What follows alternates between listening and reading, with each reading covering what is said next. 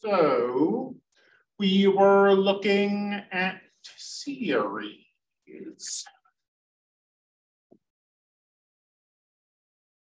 So infinite sums that might converge or might diverge.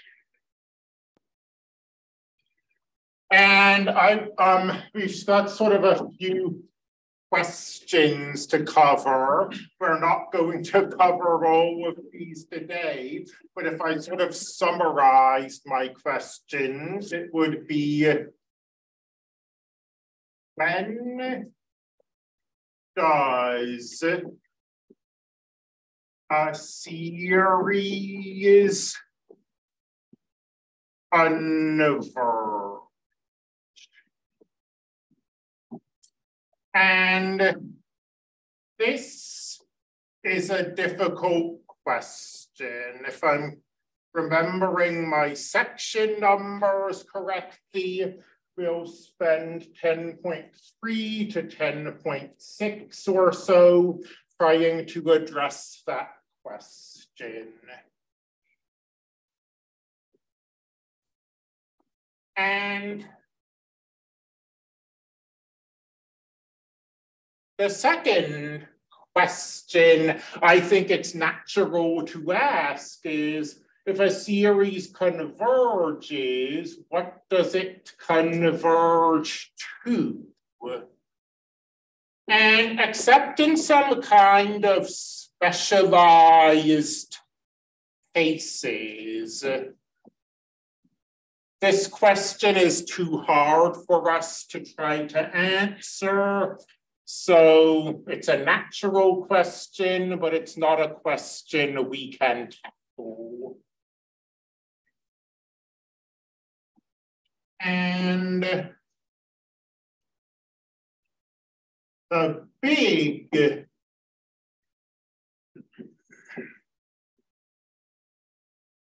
question, to my mind, is whether this is good for anything. Like integral calculus, lots of applications. We, unfortunately, with one thing and another, we lost 2 days or however much.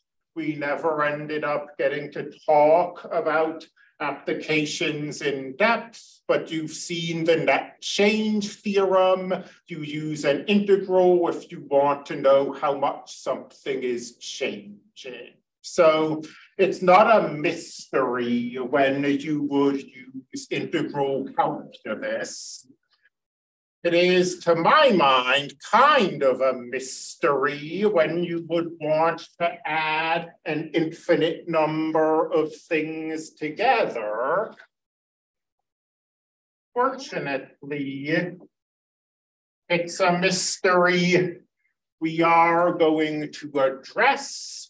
We're going to look at applications of these infinite series starting in chapter 10.7 or so. There's some very interesting stuff in there. For now, we're still in chapter 10.2, sort of result, and I believe that the last topic we discussed in chapter 10.2 are geometric series. So these are, we're going to look at a special kind of series in chapter 10.2.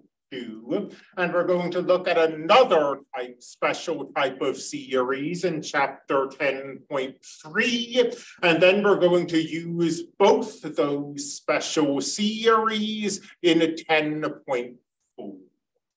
So geometric series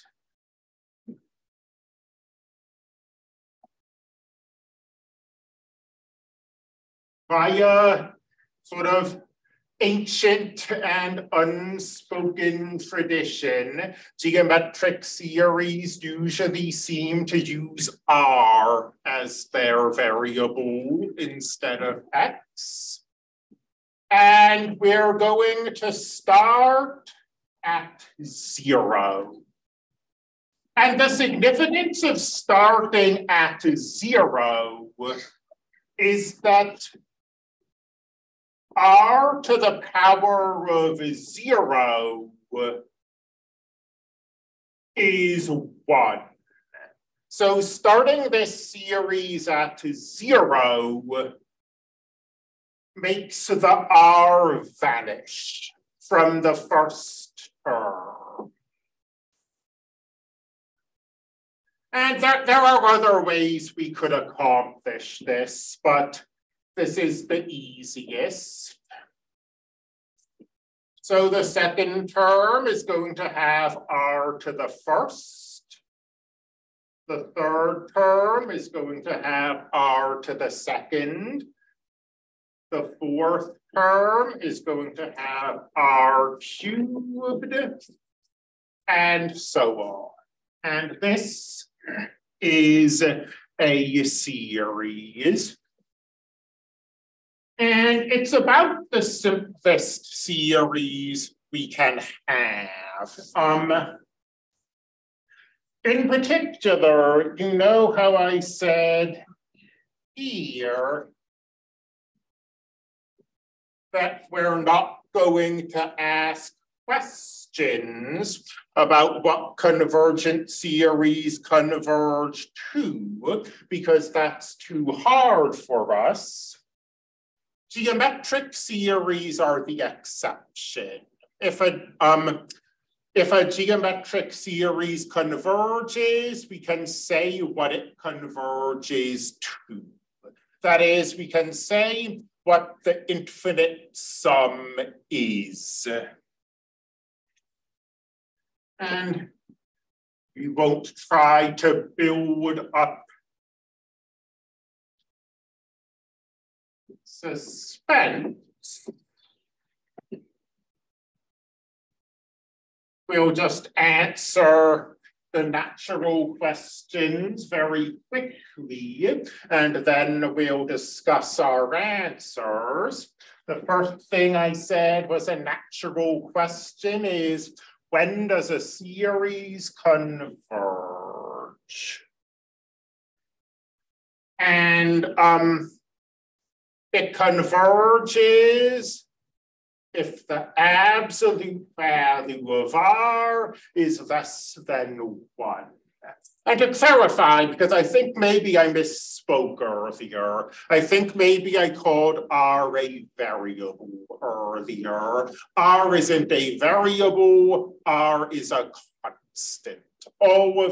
And A is a constant as well.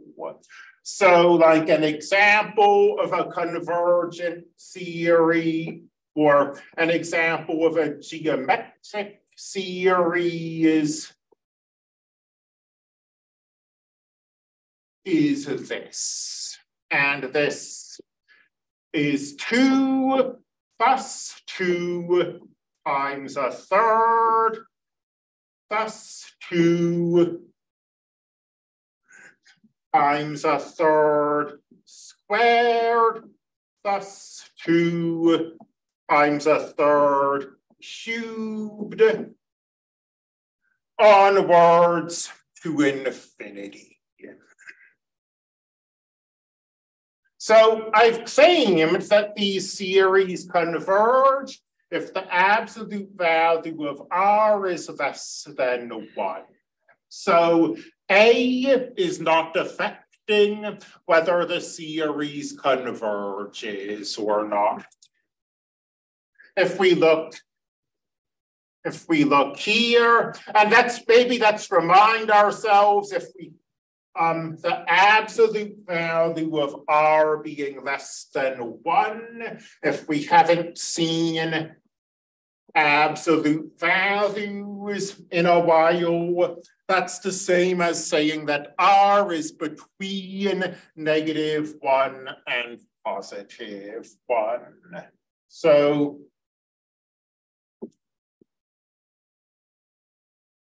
this series converges. 1/3 is indeed between -1 and +1.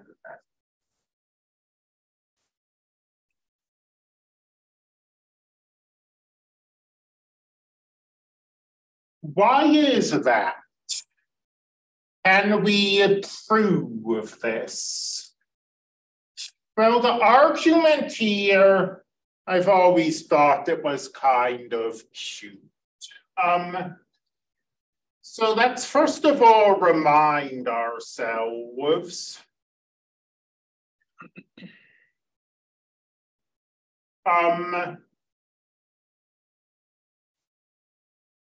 that we answered questions of convergence or divergence in terms of,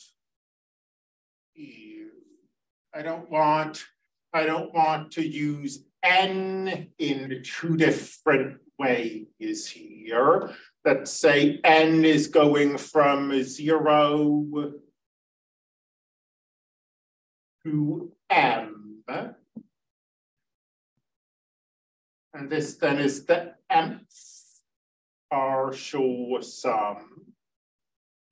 And we answered questions about convergence, or we defined convergence in terms of these partial sums.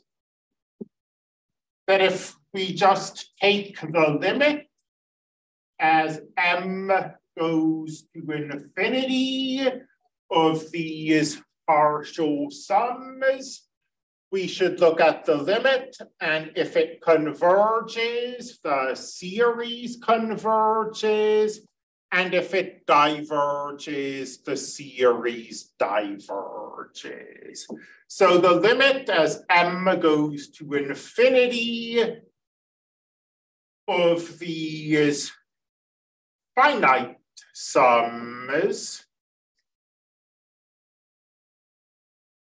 is how we define the infinite sum.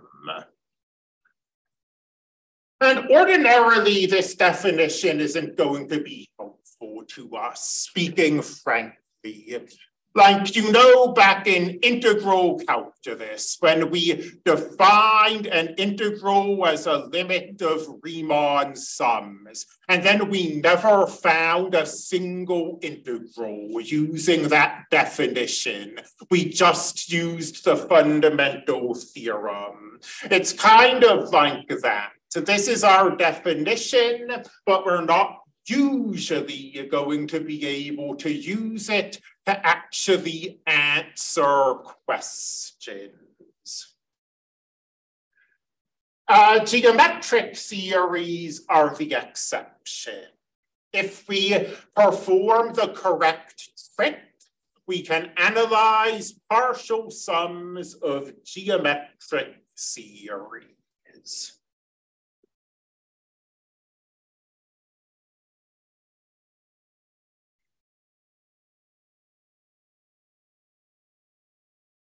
So S sub m is A plus R squared plus R cubed. And we keep going until we get to the subscript. So we keep going until we reach this finite polynomial, and then we stop. And the trick here, and this is not something I would like just give to you and tell you to figure it out. But the trick is we're also going to compute A times S sub m. No, we're not. We're going to compute R times S sub M. And where our next step is going to be a subtraction step. Heaven's sake. I was so concerned that I was going to run out of space here. I just didn't write in the A's except for that last one. Sorry for that sloppiness. A plus AR plus AR squared plus AR cubed up to AR M. Give everyone a second to scribble those A's into your notes if they weren't there. So R times S sub M is actually very similar to S sub M. Here's why the trick works.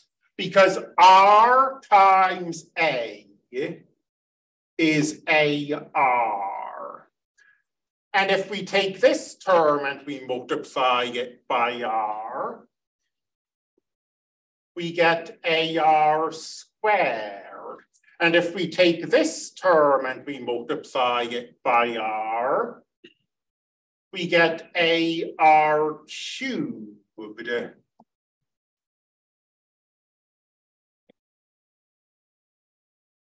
If we take this term and multiply it by R, we get AR to the M plus 1. So S sub M and R S sub M are very similar. R S sub M is missing this A, and it's got this term that wasn't in S sub M. Otherwise, these polynomials are identical. All good so far? And then the trick.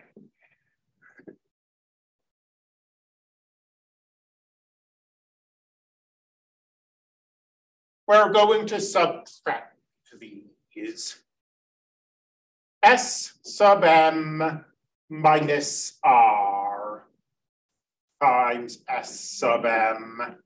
And I sort of broke my alignment, but we've got A minus 0, which is A. Then we've got AR minus AR, so that turns to 0. And AR squared minus AR squared, that cancels. And everything cancels, except that we're also going to have a 0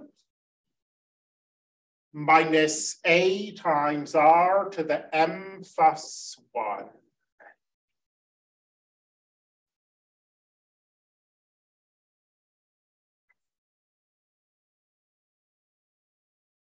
And our trick, continuing, we're going to pull out a 1 minus R. Here we can pull out an A.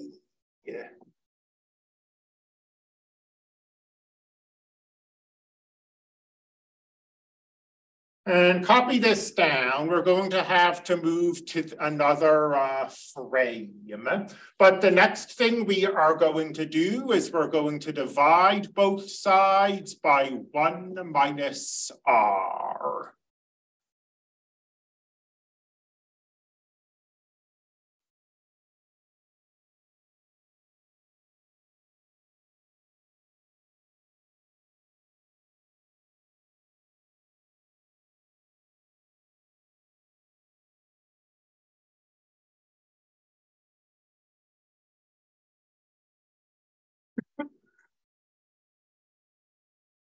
And now ordinarily taking the limits of partial sums is not a helpful way to go, because ordinarily there's no way of finding a limit of partial sums. But the limit as m goes to infinity of a over 1 minus r times 1 minus r to the m plus 1, we can find. And this limit either exists or doesn't exist, depending on r, depending on the absolute value of r. So when we take this limit, what happens? Well, we're changing m. So m is going to infinity. So that first term, it doesn't have any m's in it. It just has an a and an r. So that first term, we don't have to worry about. What about this? Well, let me give two sort of examples, I guess you could say. Let's take the limit as, I don't know if that hot pink, it's great for circling things, maybe for text, we'd like something a little more restrained. What if we have something like this? 1 minus 2 to the power of m. Well, as m is going to infinity, this limit is going to negative infinity. It doesn't exist. And that's because 2 to the m is an exponential function. Its base is greater than 1, so it's growing. And I mean, in particular, as m is going to infinity, 2 to the m is going to infinity.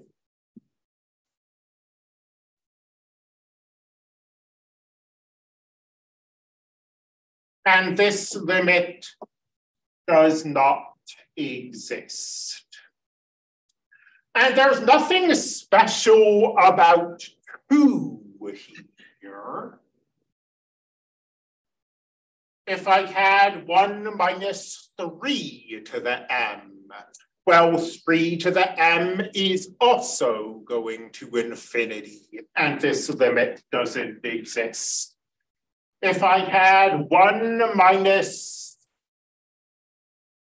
7/4 to the m, well, 7/4 to the m is going to infinity, and this limit doesn't exist.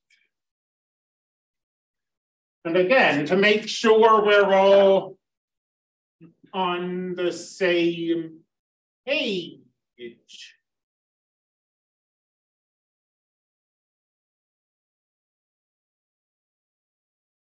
zooming, there we go.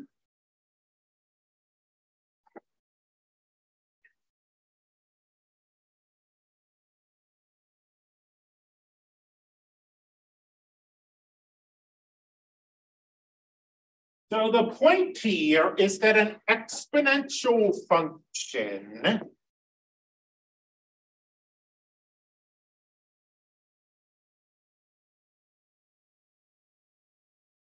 goes to infinity as long as this base is greater than 1. So 2 to the m, if we zoom out a bit, we see this exponential function going very quickly up to infinity. 2.4 to the m going to infinity. 1.4 to the m going to infinity. 1.00000, a whole bunch of m of point zeros. Well, it's taking its time, but possible Desmos is going to make a fool of me by just rounding this to 0. I think maybe that's what's happening here. Yeah, Desmos just rounded that to 1. But there we go. Few enough zeros that Desmos can work with it, even though this is only a little bit above 1, this is going to infinity. So anytime this base is greater than 1, this exponential goes to infinity. And we'll have 1 minus infinity, just like we do here. If the base is less than 1, say, Desmos is always kind of weird when I erase stuff. Say 4/5. If the base is less than 1, this exponential function is going to 0. So 4/5 0.98. Whatever the base is, if it's less than 1, I should say if it's between 0 and 1, this exponential is going to 0. So if instead of 7/4, I had 1/4, now this exponential expression is going to 0. And suddenly, this limit exists. The limit as m goes to infinity of 1 minus 1/4 to the m is 1 minus 0, which is 1. We haven't looked at the case where m is negative, where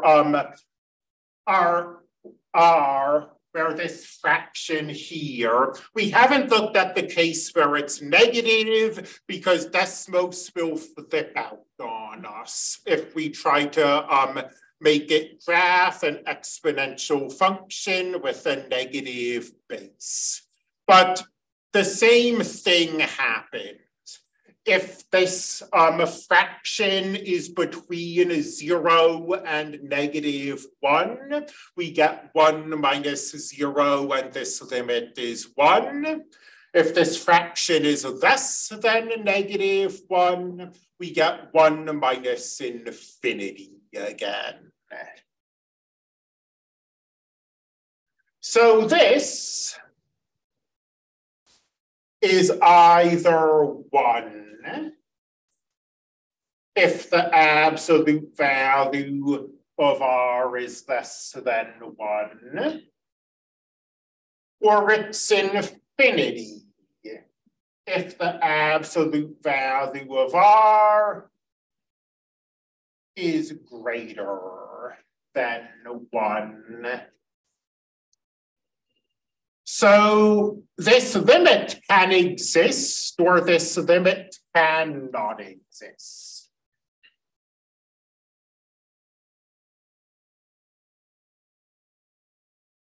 if the absolute value of R is less than 1, then we've got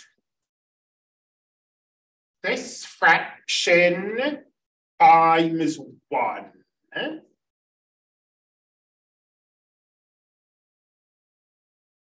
And the limit as m goes to infinity of S sub m equals A over 1 minus R.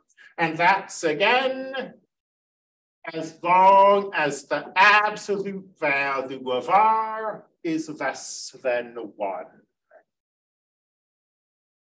Or the absolute value of R could be bigger than 1, and a fraction times infinity is infinity. And the limit as m goes to infinity of S sub m could not exist. DNE does not exist.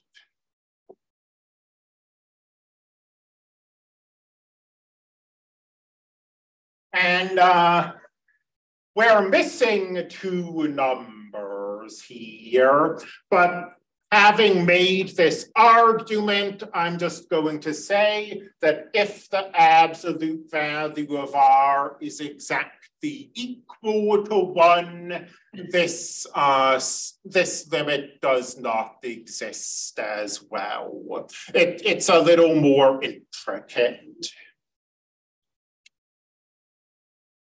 And then this tells us, remember that, by definition, a series converges if the limit of partial sums converges. So the geometric series converges if we're in the first case. If the absolute value of R is less than 1. And that is just what I said here. So I wasn't lying. These geometric series converge if the absolute value of R is less than 1. And also, and this is pretty special, this is the only place in the next 5 or so sections that we're going to say what a series converges to.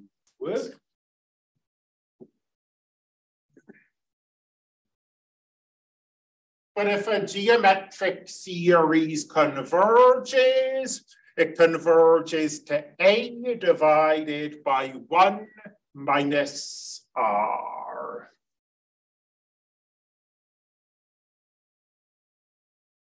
And as a quick example here, this thing converges. We've made that observation. A is 2, R is 1/3, so it converges to 2 over 1 minus 1/3, 2 over 2/3,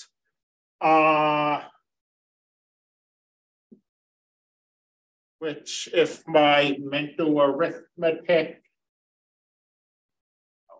that's, we can multiply both sides by the reciprocal of the denominator. That's 6 over 2, and that is indeed 3. Yeah.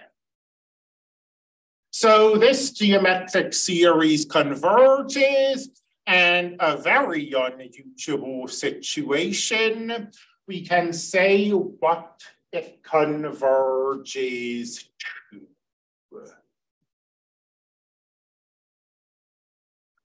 So that's the idea behind geometric series. Does anybody have any questions so far? There's a cute application to geometric series. For the most part, we're going to have to wait until like section 10.7, maybe more like 10.8 before we start 10.10, before we start looking at applications of these series. But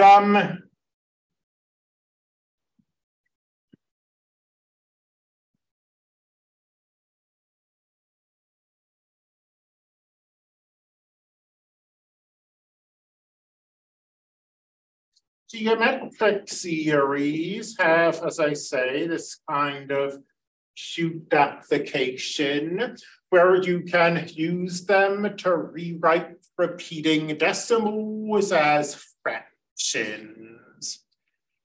This is something that I guess we must learn to do back when we're children. I forget how the material is presented. But let's look at this as a question of series. Say that we have 0.17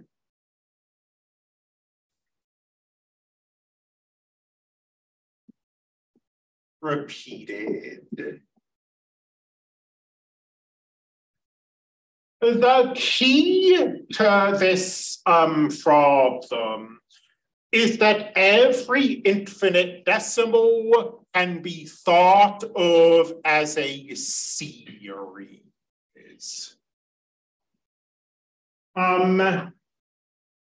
Maybe I'll start a little simpler and then we can work our way up. Let's just have 1 repeating infinitely. Now, every decimal, as I said, can be thought of as a series in the following way. We've got a 1 in the 10th place, so that's a 10th.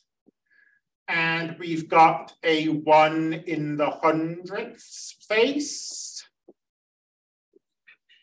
so that's 100. And we've got a 1 in the 1000th place. And that's 1000th. And then we've got a 1 in the next place, 10,000ths.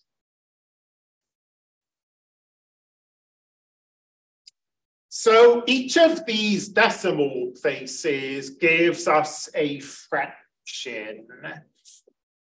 And if we add up this infinite number of fractions, we get the decimal.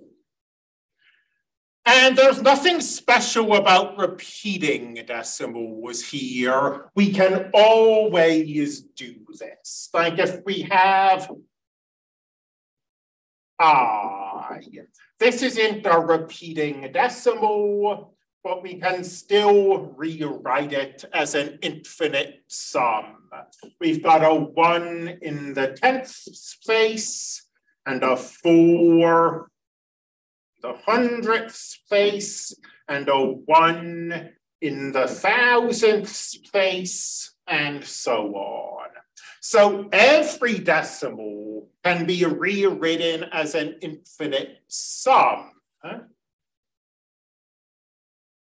What makes repeating decimals special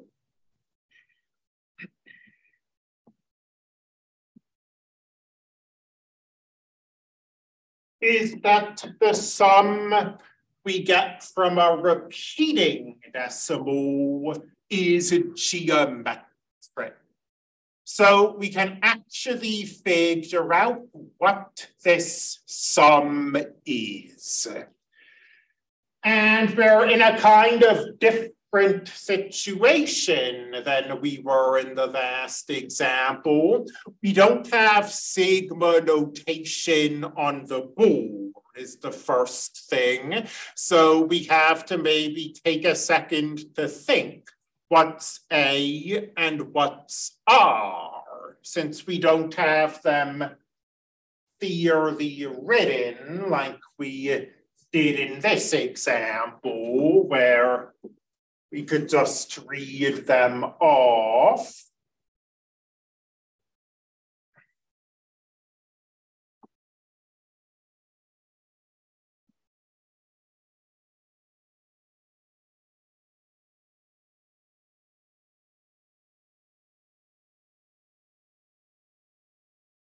Well, A is always just the first term in the series. So A is 1/10.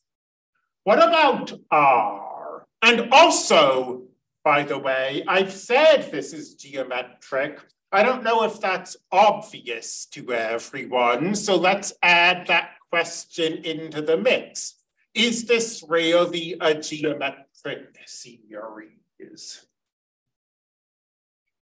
Well, when we have a geometric series, we go from one term to the next by multiplying by the same constant. So we go from here to here by multiplying by a third. We go from here to there, multiplying by a third. We go from here to here, multiplying by a third. That's what makes a series geometric. Let me write the next term.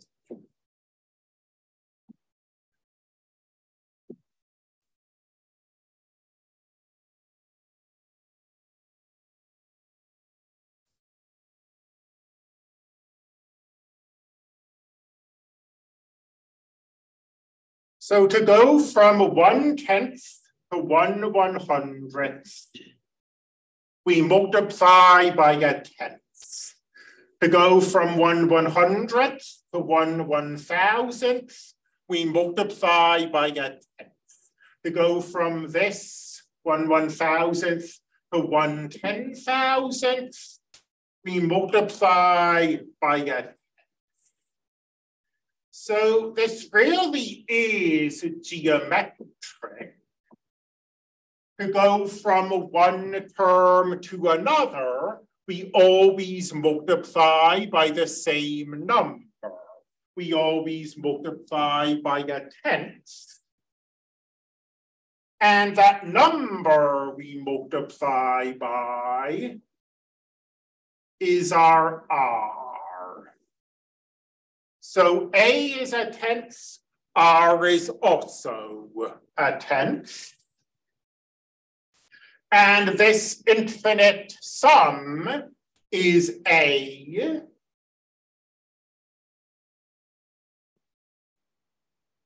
divided by 1 minus R.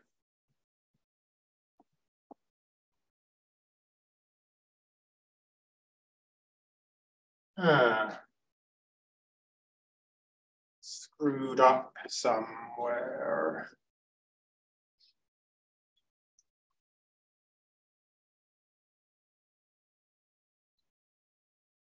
Because 1 minus R would be 9/10. Oh, no, I didn't screw up. The tens cancel. And we find that 0.1 repeating is 1/9. And let's see if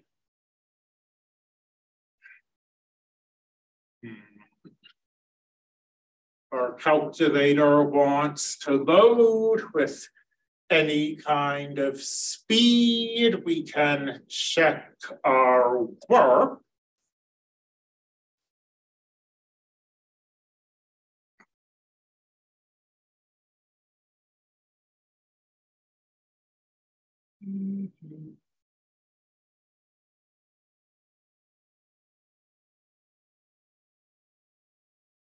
So this is supposed to be 0.1 repeating, and indeed it is.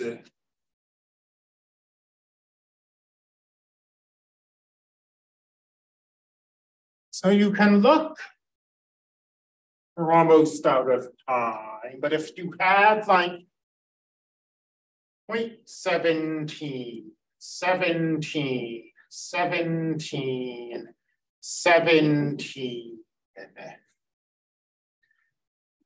The only difference would be that we have to look at these in units of 2 now.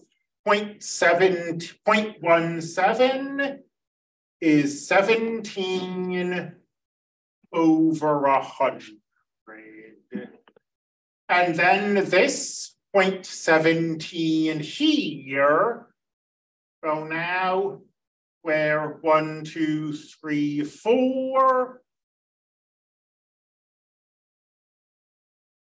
17 over 10,000. And this, let's see, 1, 2, 3, 4, 5, 6, 17 over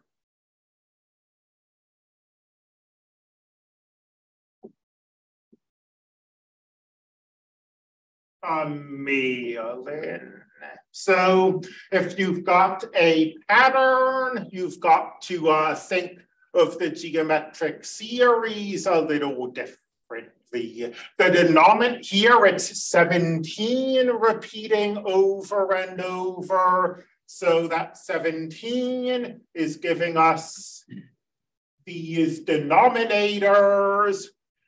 And then we think, well, this is 17 over 100.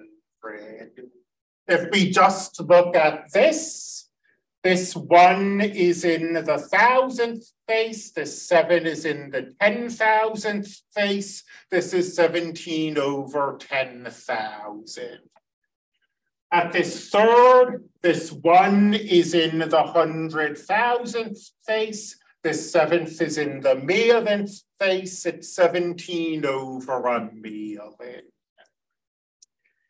And here, we're actually somehow not going to have time to finish this, but A is just the first term always. So A is 17 over 100. R. To go from 17 over 100 to 17 over 10,000, we multiply by 1/100th. And actually, we can finish this. Just bear with me. If we go 30 seconds over, that's A divided by 1 minus R. 1 minus 1/100 is 99/100ths. 17 over 99. Let's see if we, yep, that is indeed 0.17 repeating.